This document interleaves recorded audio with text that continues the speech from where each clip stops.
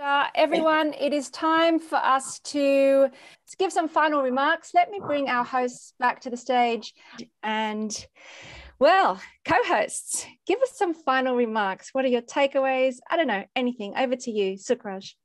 I mean, I've been making notes, keenly making notes here, my notepad, and I'm sure that everyone else has been furiously scribbling away.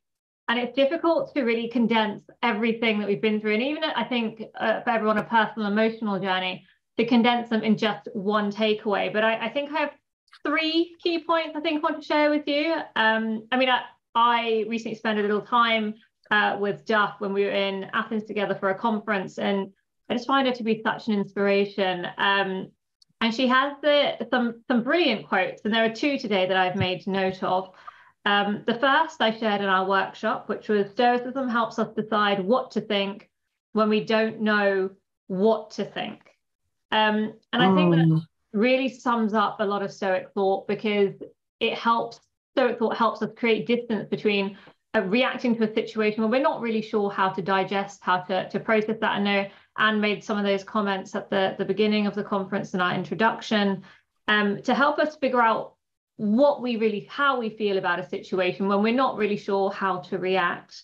The second is we know courage when we see it, which I think was a terrific one. Sometimes we need to listen to our own moral compass and intuition about a situation. And the third was a general overarching takeaway, in that courage, and especially quiet courage, isn't always recognized. We don't always know what's happening in other people's personal lives, what they're battling. And I think with some of the stories that were shared today, often people at work, in your family, your friends may not know what personal battles you're facing. So often courage isn't always recognized, but it is driven from within. That shouldn't deter us from making our own evaluation, deciding what courage means for us to be who we truly are as developing Stoics as we walk through our own paths. Thanks, Sukhraj. Andi, any final thoughts from you? Sure. I mean, Sukhraj summarized so many of the beautiful moments of today, so maybe I'll focus on something that was really interesting for me.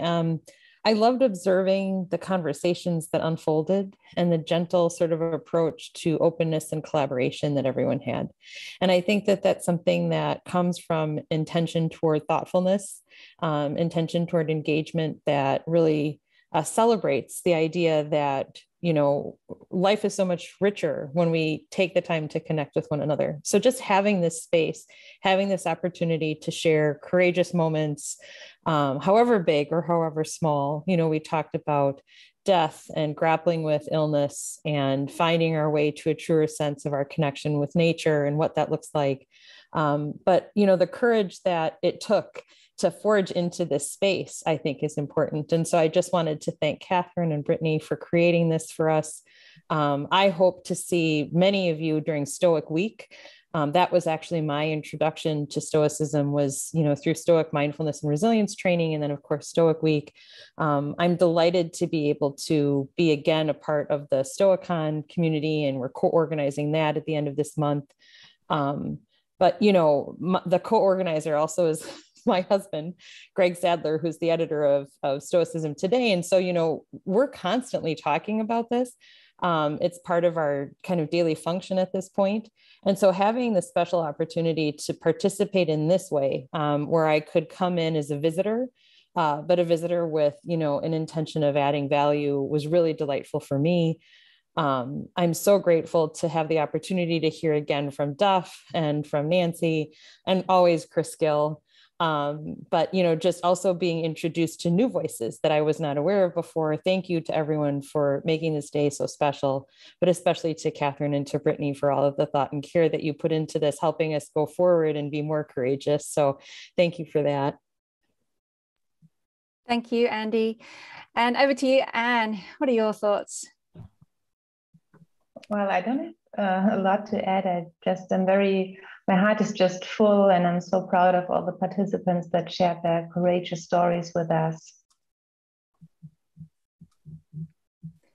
Thanks, Anne. It's an absolute pleasure to be hosting with you all, and just to see all these lovely women on stage. It's just really lovely to to do this with you.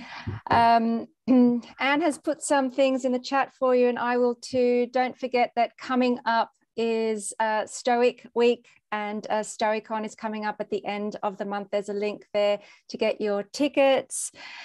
It is time for us to end the official proceedings of our Courageous Paths to Flourishing conference. We're having a short break, just a 15-minute break. Actually, how long? We're going to be back at 20 past. So, have like a 5-minute break, everyone. Just stretch, grab a snack, maybe a beverage, and come on back. We're going to have a fireside chat in this room.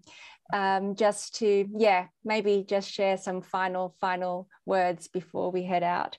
Thank you again, everyone, for joining us, either on stage or in the audience. What an absolute pleasure. I've learned so much from you all today, and I look forward to our next event next year. So do stay in touch. And thanks again, Sukhraj and Andi and Brittany, who is here, and everyone in the room.